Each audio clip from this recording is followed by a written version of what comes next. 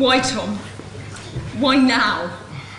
You knew as well as I did that she'd have to go with her father when her father wanted. You said yourself, she needs to be with her father. She should have stayed until the end of the war. A short visit to London would have been sufficient. Being in London will only remind the poor child of her mother. I knew she was getting over it. He doesn't seem to care how Rachel feels, how messed about she feels. Yes, but he is her father. Oh, we must stand back and let them carry on with their own lives.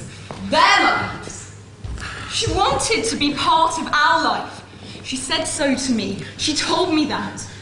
She's part of our lives now and always will be. We've got to think of our family now. She's not safe in London. You must see that. It's not right to take her back, a young girl like that. What about our Doreen? She needs me.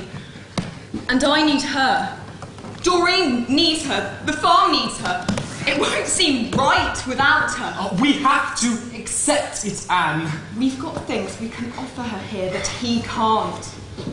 It's better for her here. Anne, you must stop talking like this. You seem to forget that she is his daughter. Oh, isn't it better that they're together? I'm sorry. I'm being silly. If she does go, I don't think I could bear to see her again.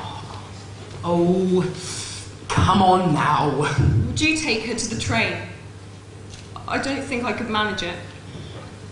I'll move her bed. Doreen said she wanted it done as soon as possible.